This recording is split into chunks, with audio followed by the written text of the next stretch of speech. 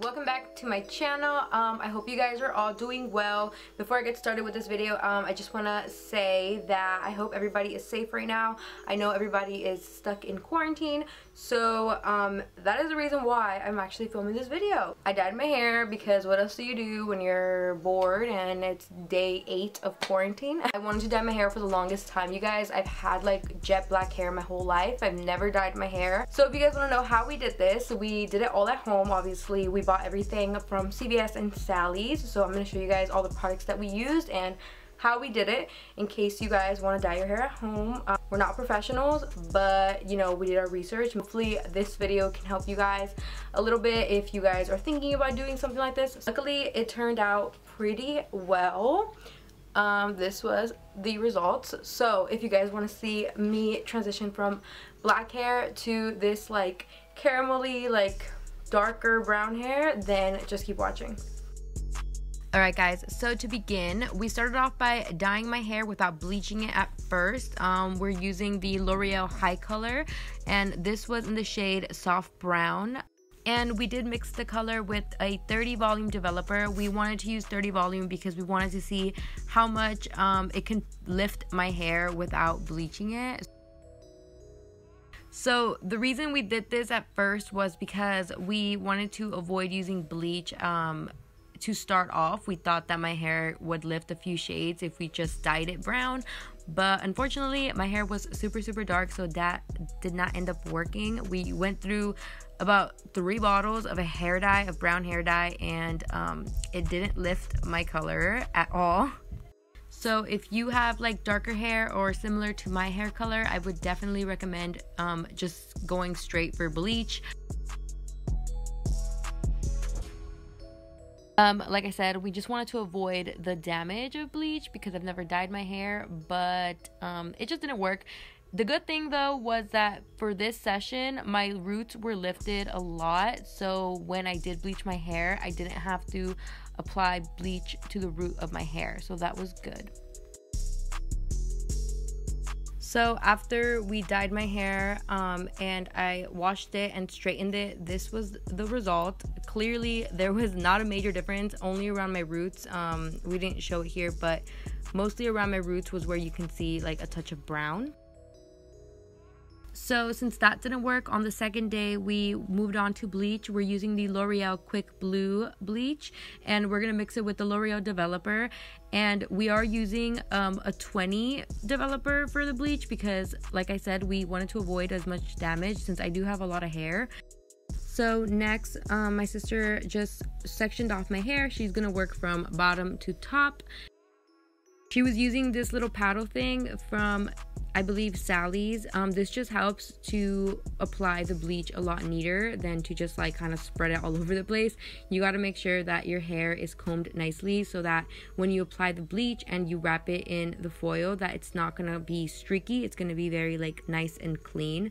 So she made sure to apply it as neat as possible.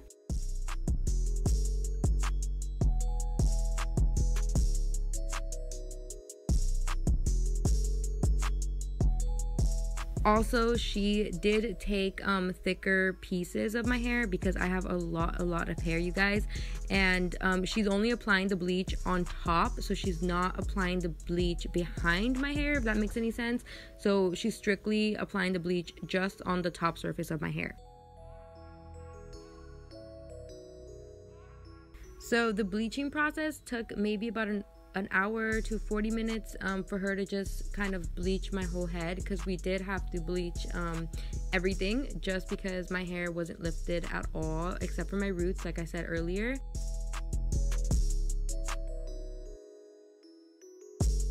So yeah, she did not bleach my roots. She only went like kind of like maybe like an inch right below my root.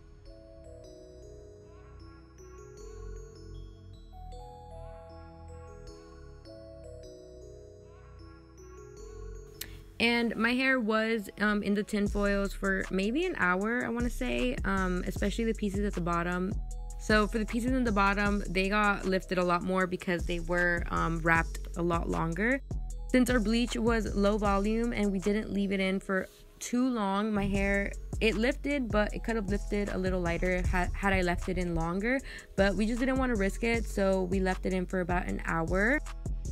Once my sister started unwrapping the bottom, you can see that the bottoms were a lot blonder than the top. The top pieces were in for, like I said, maybe close to an hour, maybe 40 minutes. You can see it doesn't look streaky. It did lift a lot. It's a lot more brown, red, orangey tone. So after this is when we moved on to our toner.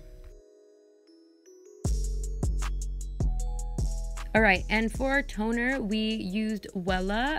This is the Color Charm Wella toners. We used the shades 711 and 811. We didn't have a clue on how to pick a toner out. We should have done more research on that. We ended up picking a light blonde shade and a medium blonde shade, and we just mixed the two because we just thought it might look good. And right here, my sister is just gently applying the toner all over my hair. We just wanted to make sure that the orange was out of my hair from the bleach, because this is my hair right after bleach. So toner is supposed to like give you a different shade, and yeah, she just was gently applying this all over my head. We did mix this with a 30 volume developer, if any of you were wondering.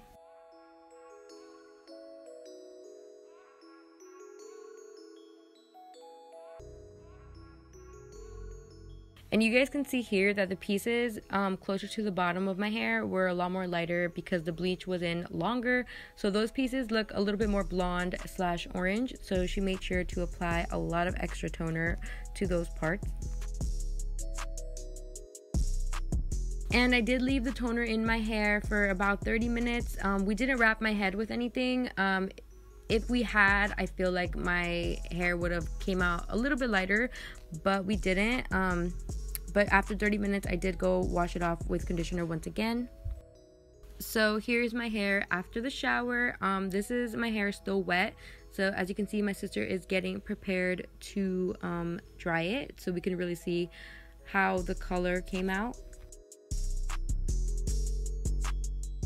So as you can see, a lot of the orangey pieces disappeared. It kind of just blended in super nicely. Once it dried, I did, you know, start curling my hair just to really get an idea of how it looked. And honestly, I was really happy with how it turned out. I was going for a more natural brown color. My hair was super dark before, so as you can see, I still have some, you know, darker tones in my hair, which I don't mind because I feel like it gives it a more natural look. But ultimately, I'm just super happy with how it came out. So this is what it looks like once my hair is curled and done.